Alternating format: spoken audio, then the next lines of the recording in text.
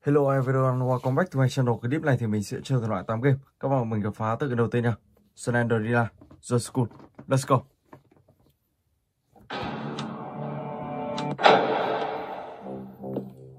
Ok, đây là tựa game bóng ma trong trường học.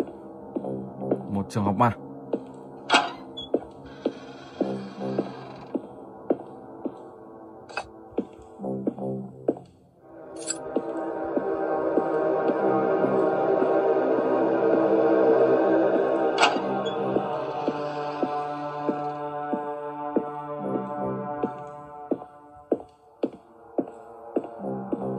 Còn phòng thứ 3.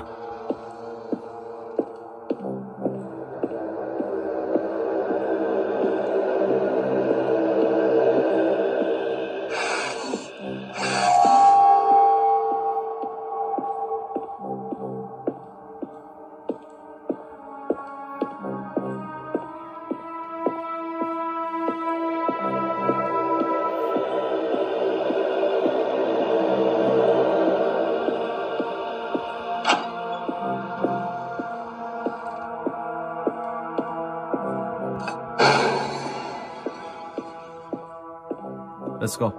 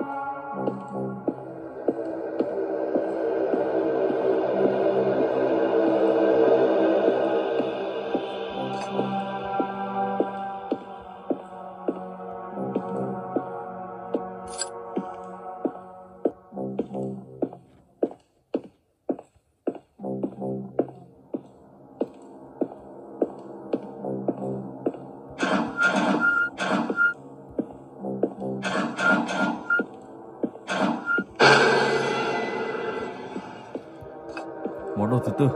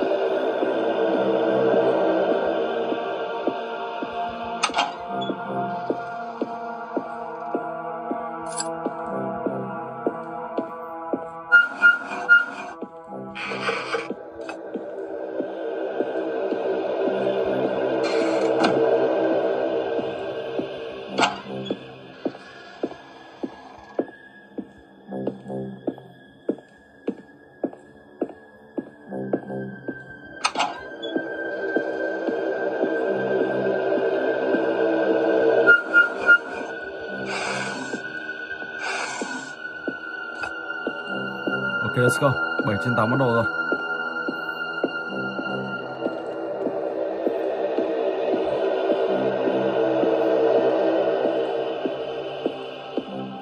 Tám trên 8 luôn.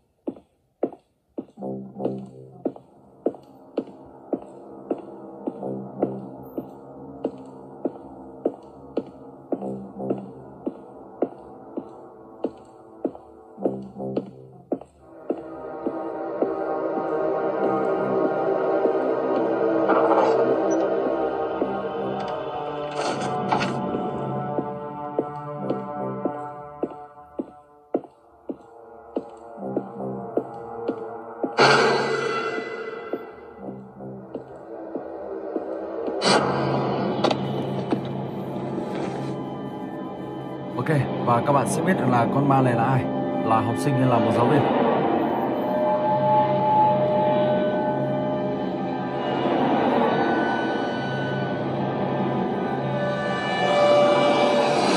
Đó chính là một giáo viên. Ok, rồi và bây giờ thì mình sẽ chuyển sang tựa game thứ hai, Mr. Smith. Let's go.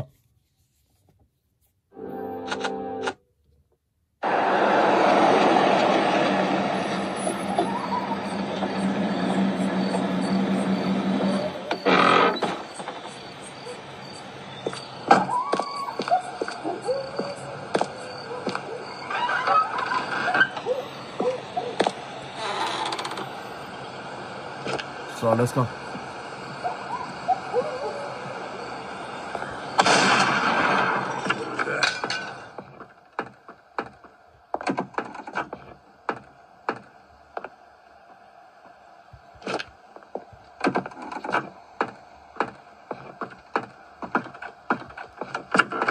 Mình sẽ lắp 3 món đồ vào.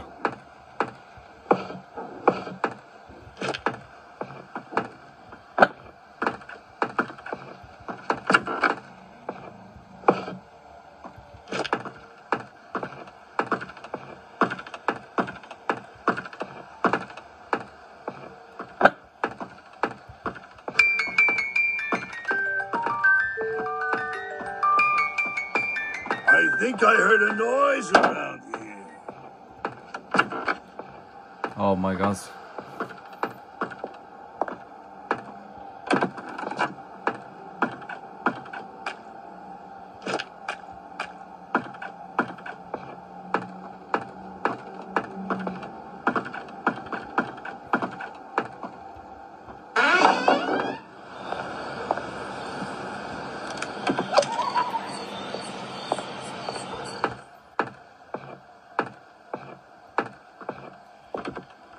I think I heard a noise around here.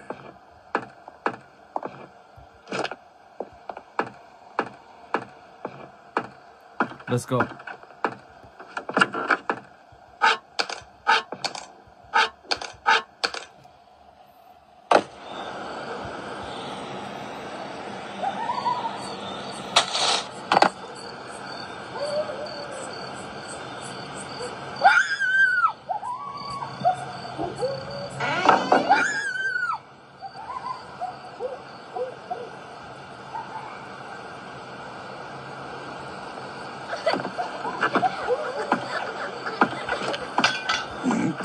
What was that?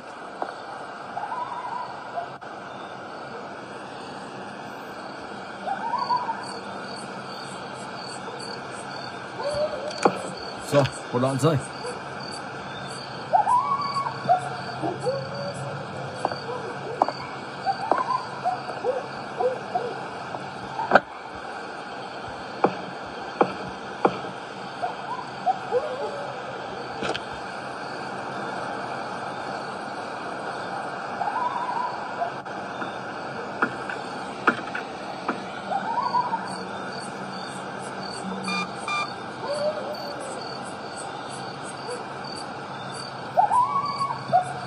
Mình sẽ bỏ vào thức ăn còn lại. Ok.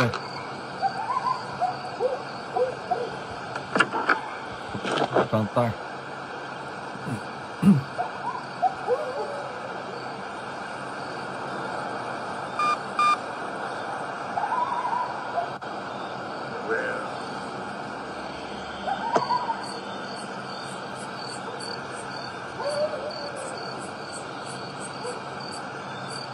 Where are you?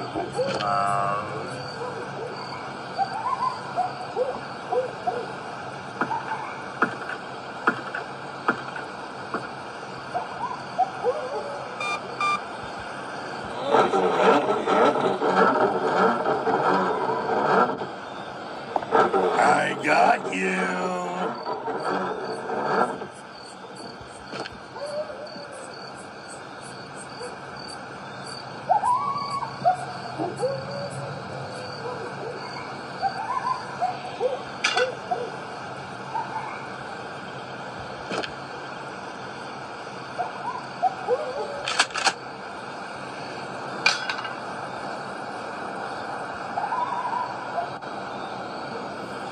Mình phải tìm một tấm gỗ nữa. Ok, đồng bộ đây rồi. Wonderfly. Let's go.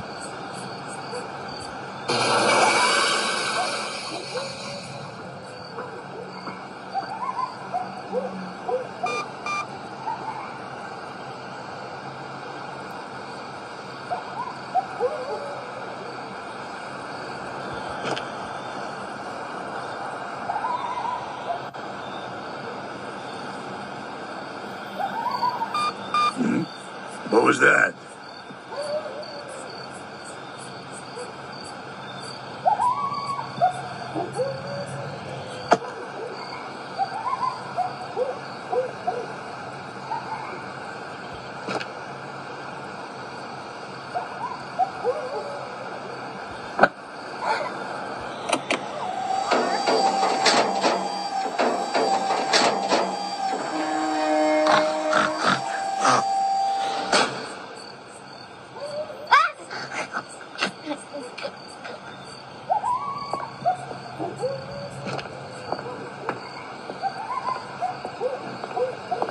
Let's go. Cậu bé chạy rất là nhanh.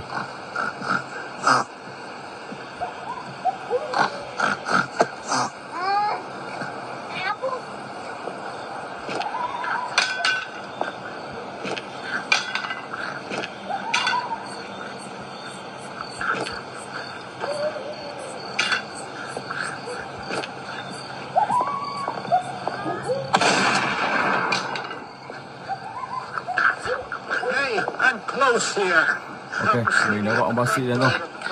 Và bây giờ thì sẽ dẫn con bé này gặp ông bác sĩ.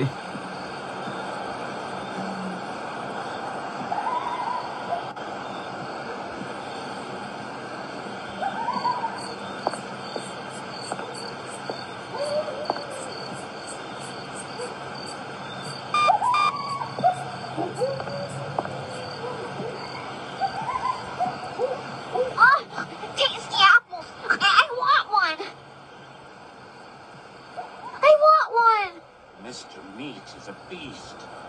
I saw what he did to Rebecca. I ran out of fear. Now, with your help, I can help her. Bring me the girl. Well, the little pig.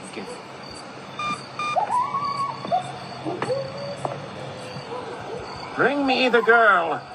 Well, the little pig. Bring me the girl. Well, the little pig. Bring me the girl. Well, the little pig. Bring me the girl. Well, the little pig. Bring me the girl. Well, the little pig. Bring me the girl. Well, the little pig. Oh my gosh, cái này vẫn chưa có rồi. Yes.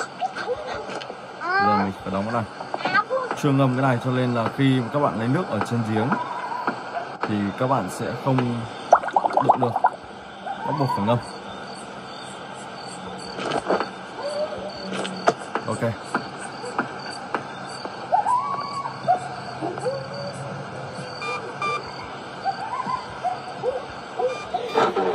Let's go.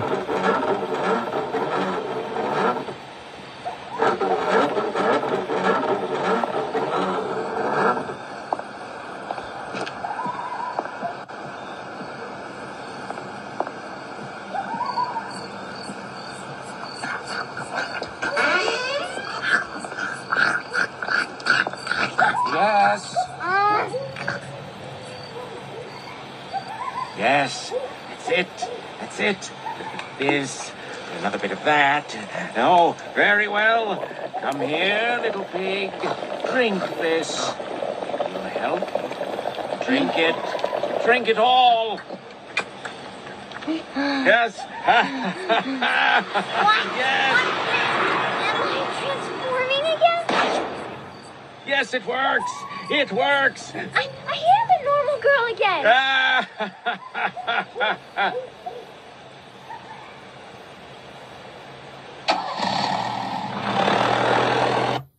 Ok rồi, và bây giờ thì mình sẽ chuyển sang tựa game tiếp theo.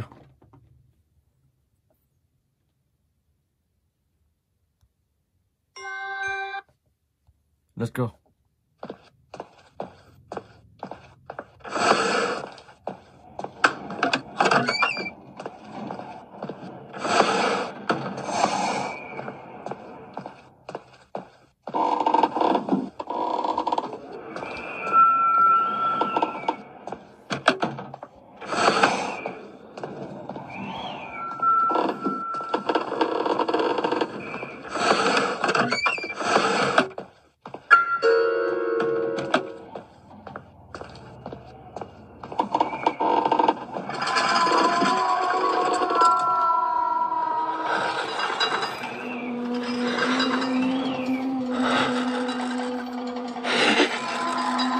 Rồi các bạn phải đợi nó đi, sau đó thì các bạn mới ra ngoài được. Con ma này thì được cái là nó chỉ đi ngoài hành lang thôi, còn khi các bạn vào trong một căn phòng nào đó thì nó sẽ không vào bên trong được.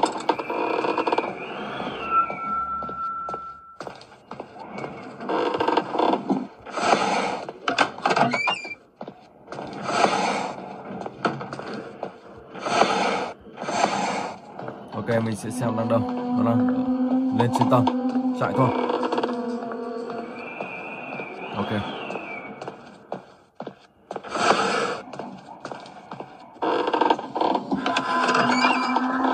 Chi lên đây luôn rồi. Nó rất là thính luôn.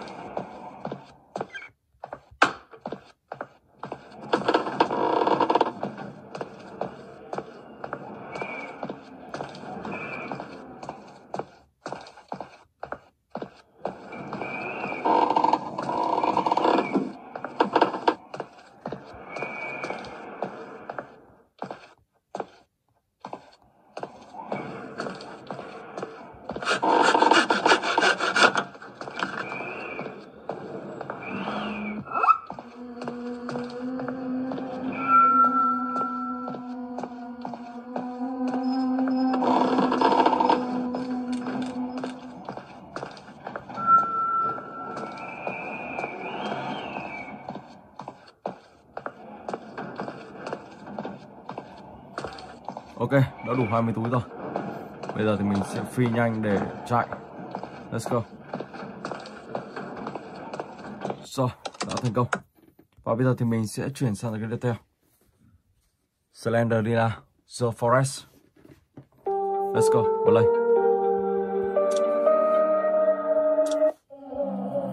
Ở cái game này cũng khá đơn giản thôi. Các bạn sẽ nhìn bản đồ và đi theo hướng bản đồ. Ở đây thì các bạn sẽ phải đi tìm tất cả là 7 chiếc chìa khóa. Rồi, mình đang đi đến đây. Đây có thể là một cái hộp. Ok.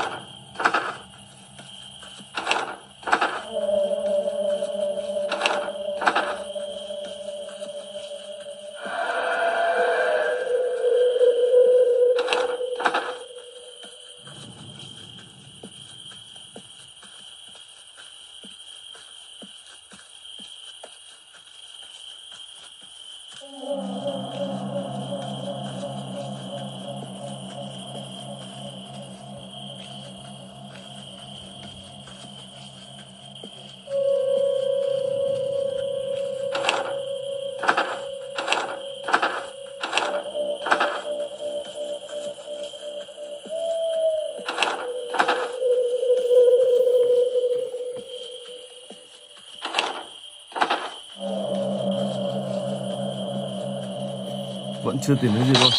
Wow, một đàn rơi. Rồi mình sẽ vào ngôi nhà này.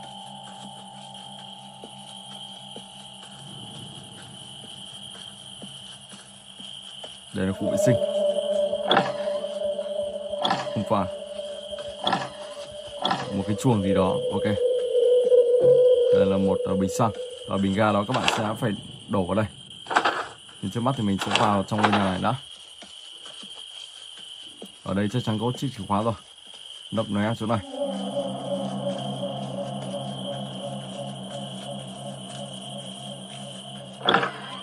Đi thẳng luôn.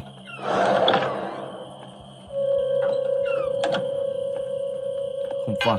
Cái này là cái crowbar. Là những cái để phá những cái hòm. Ông quỷ thì đang gần đây. Mình đang nghe thấy tiếng chân rồi. Đó, các bạn cứ như thế và sẽ đi tìm tất cả là 7 chiếc chìa khóa. Đây thì các bạn cần mật mã. Ok. Rồi. Và bây giờ thì mình sẽ chuyển sang tựa game thứ 5. Let's go.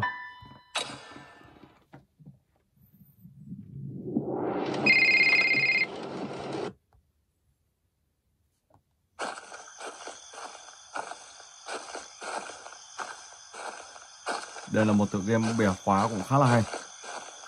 Đầu tiên thì mình sẽ vào trong ngôi nhà nhỏ này. Ở đây có một cái xô.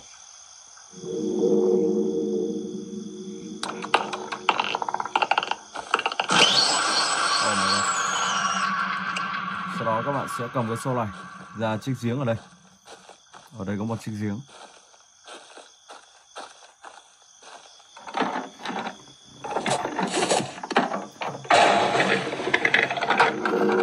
Ok, một miếng sắt.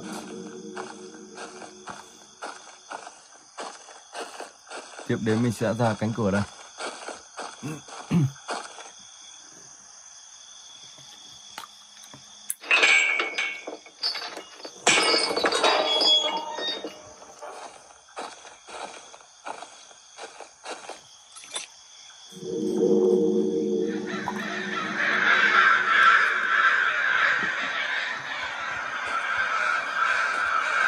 Rồi, sau đó thì mình sẽ vào nhà thôi.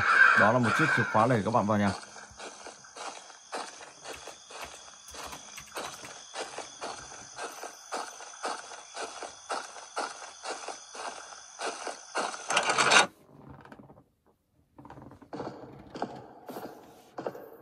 Tiếp tục.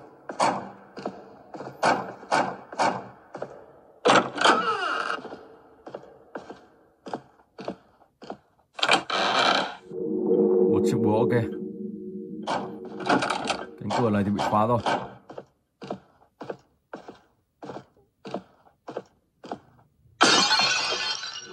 Let's go.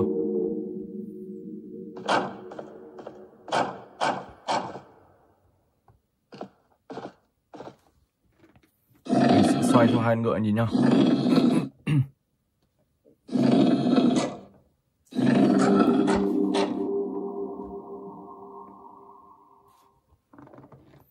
Rồi, let's go. Đi thẳng tiếp nào. Oh my god.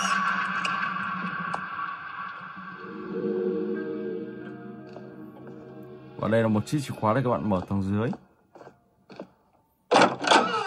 Rồi, sau đó thì mình sẽ xuống dưới này.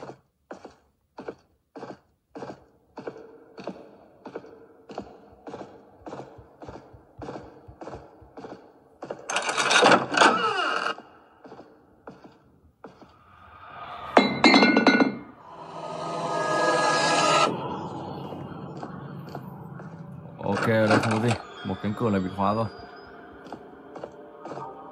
Bên kia đã mở. Rồi, mình sẽ đi sang bên này.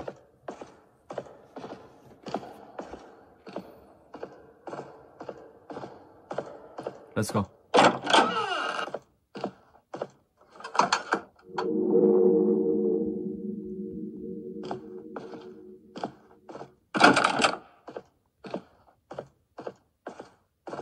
Oh my god.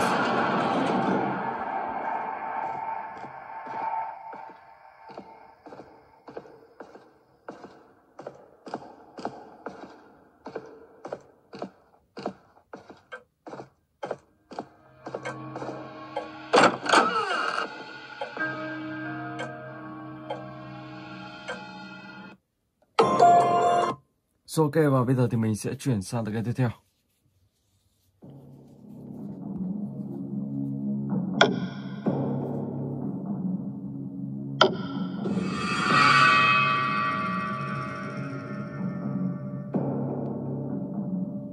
Virus X, ok.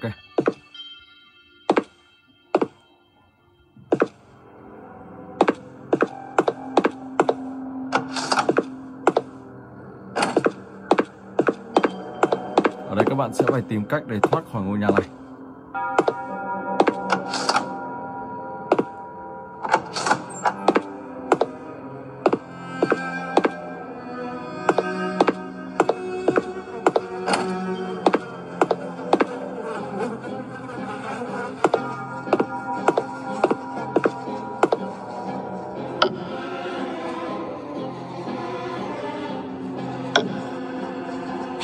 Trước bật lửa,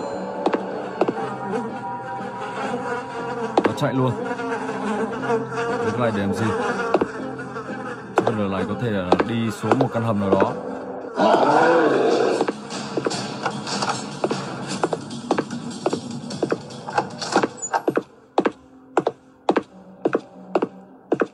Một ngôi nhà khá là rộng.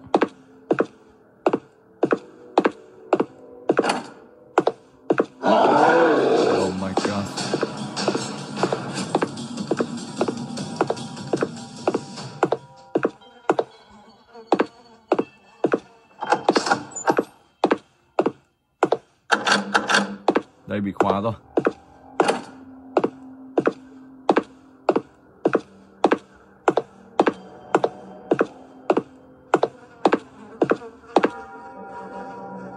Radio.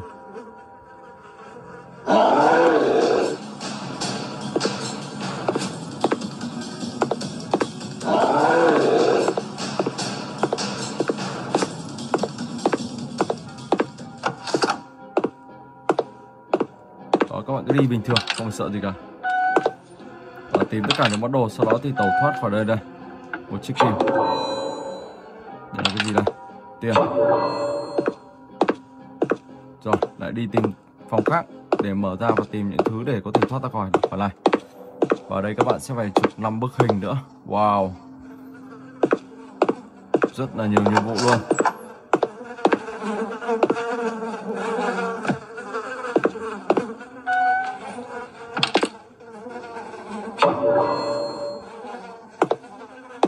Đó, ok.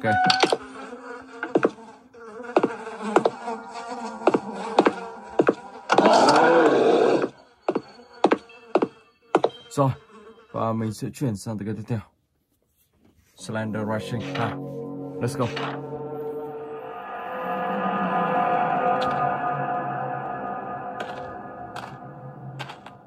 Ở tựa game này thì các bạn sẽ phải đi tìm tất cả là 7 con ma. Nó sẽ bay loanh quanh vần trong map bản đồ này.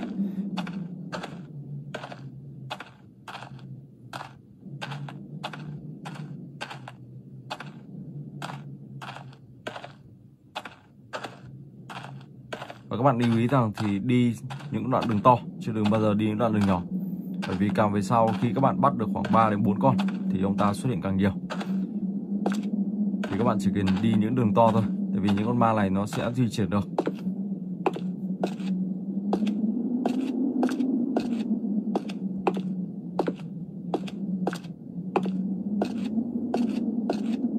Đây là như là một buổi chiều tà. Một con ma đầu tiên.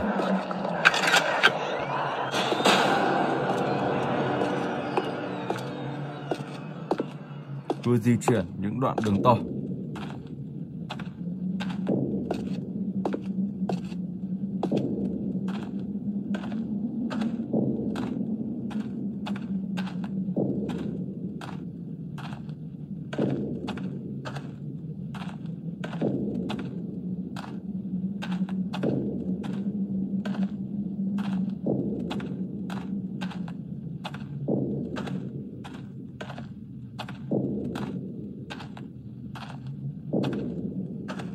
Các bạn chỉ cần đi xung quanh khoảng một khoảng thôi, cũng không cần phải đi quá xa. Bởi vì con ma này nó di chuyển được, cho nên ví dụ các bạn đi đường trên nó lại đi ngược lại thì sao? Cho nên các bạn chỉ cần giữ một khoảng cách trên cái đoạn đường của các bạn. Đây rồi, con ma thứ hai.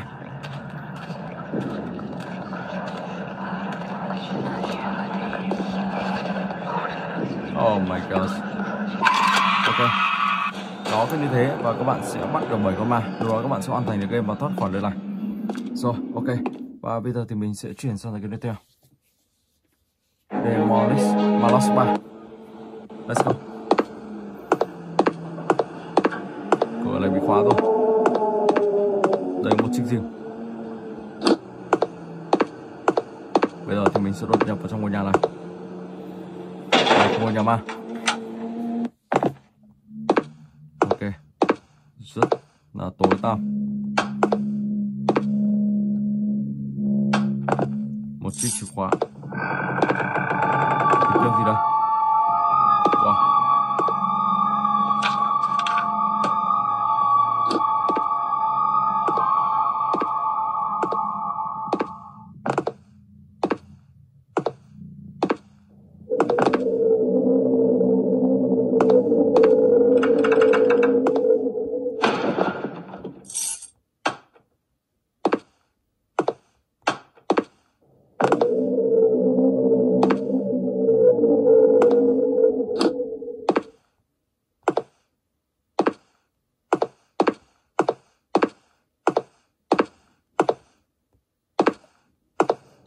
Nối lên tầng 2. Oh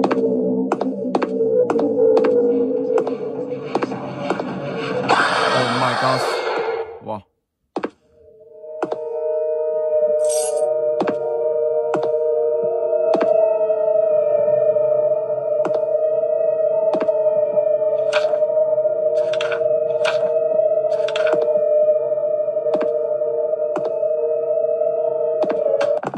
Cái này như là một hội kín nào đó thờ quỷ sa tăng.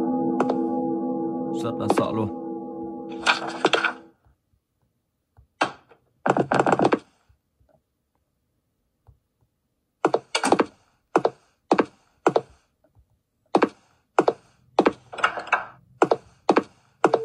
Oh my god.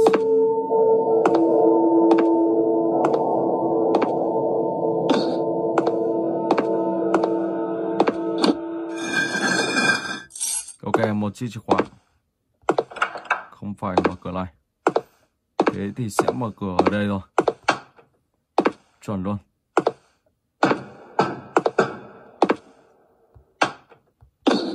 Một khối pin.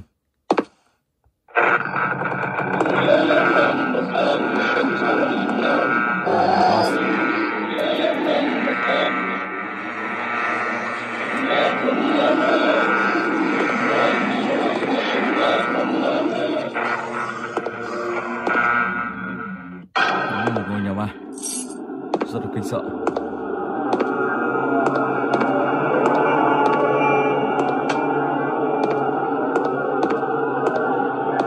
Đó, sau đó các bạn cứ đi vào, tiến sâu vào bên trong. Đây là một tựa game khá là rùng rợn nha. Ok.